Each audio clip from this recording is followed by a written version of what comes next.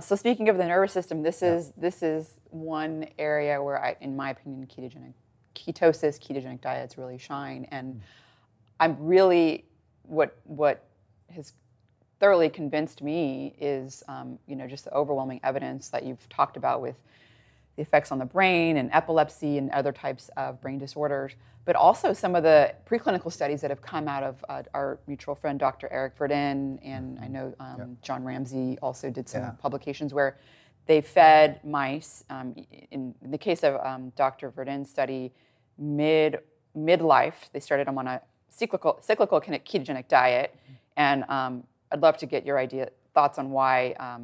He said the reason they did it was because the mice were overeating, which I found to be interesting because I've always been satiated on a ketogenic diet. But anyways.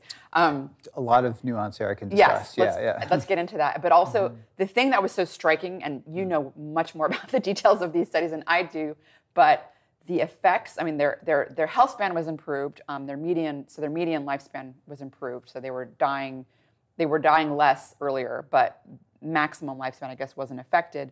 But the effects on the brain and cognition, like he said, that the older mice had better cognition than younger mice. Yep. And when he said that, I mean, I was like, that's really?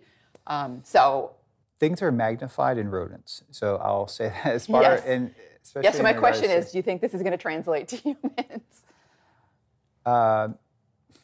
Rodent model studies are very, very informative, especially mechanistically, not always predictive. There are some of the nuances is that there's different strains of rodents that will overeat ketogenic diets, and some like early studies before some colleagues were feeding it and said this is not going to work. They're hoarding the food, they're eating, they're getting blown up. There's this is obesogenic, So the high fat, there's a question. There's a lot of high fat diet research that detractors of ketogenic diet will point to and say this diet is, causes all these bad things. But that's a westernized obesogenic high-fat diet. So what Dr. Verdin used and Ramsey, so they did actually the study that I really wanted to do, and they probably did it better than I could ever do. They have really great molecular tools and everything, and they did it in a very clever way. And I kind of, from my understanding, they did, and the results were to be expected. I think the results are what I would expect. So my understanding is that they did the cyclic ketogenic diet because, they didn't want them to gain weight, which could negate. So I have to look to see what animal model they use. But the C57 black 6 mice will eat a ton of the ketogenic diet food and they don't gain weight. Whereas other, depending upon the strain, and then we have the VMDK mice that we use for our cancer research, and they tend to, it corrects their eating behavior, meaning that if you give them the standard diet, ad libitum, they just gain weight like a couch potato. But a ketogenic diet, they will lose weight and everything improves. So they're like the other end. The C57 black 6 are kind of like athlete mice, I think, where the other models are more like sedentary mice, are not as active.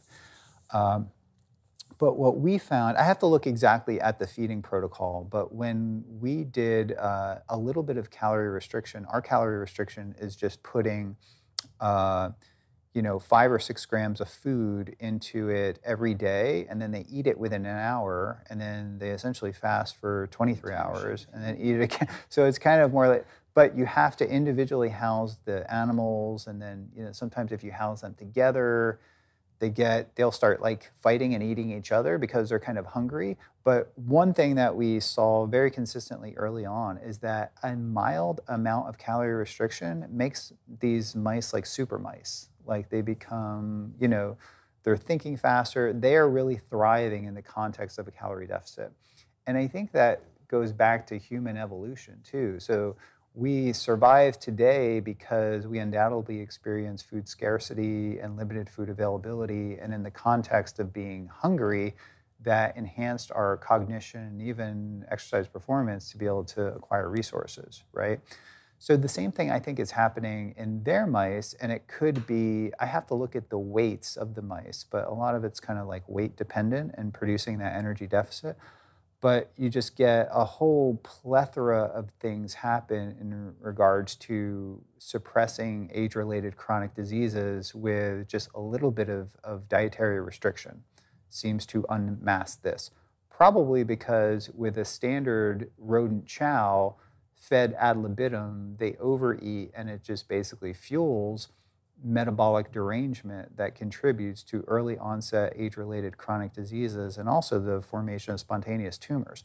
And I think in their studies, maybe it was both, or at least one, maybe both studies showed a suppression of spontaneous tumors too. So this has major implications, I think.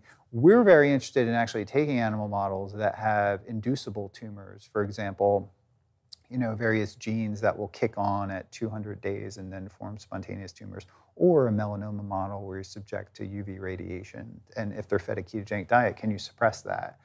People don't do these studies because the NIH doesn't really fund like cancer prevention research, but I feel like these are the most important studies that need to be done.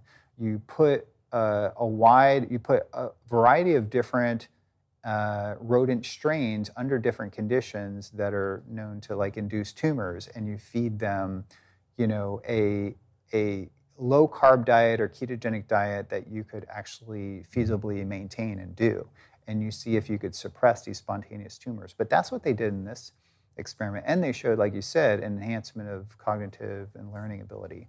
Relative, the older mice learn better than the younger mice. Yeah, what you said, yeah. I know in John Ramsey's publication, Dr. Verdun mentioned also in the podcast when we had him on a few years ago that they had a time-restricted feeding aspect to it because they were feeding the animals proportions, so very specific proportions. They were only, they were only given their food at, when the people, the scientists, were going there into the house and giving the food. So they had this sort of dietary restriction component to it. Whereas Verdun's, they were ad libitum, but they were cyclic. They were going on this cyclic ketogenic diet. And Ramsey's data was more pronounced, like you mentioned. The combination of the dietary restriction plus ketogenic diet seems to be like secret sauce in a way. But to me, it was, and again, like you said, it's the animal rodent research isn't necessarily predictive of what's going to be occurring in humans, but it certainly is promising in my opinion, and it got me very interested in it. And I've got neurodegenerative diseases on both sides of my family, Parkinson's and Alzheimer's. So I'm very interested in any types of lifestyle, and I also have genetic factors there at play as well. So I'm certainly very interested in any sort of lifestyle factors that can mitigate that genetic risk, which, as we know, there are many things that you can do in your lifestyle that can help. But doing some sort of modified ketogenic diet, cyclical maybe, because it is, for me, hard to sustainably do it all the time, That's where intermittent fasting kind of comes in too, because people don't have to tinker around with their, the foods that we eat are super important, just like eliminating processed sugar, carbs, things like that. That's going to move the needle like quite a bit.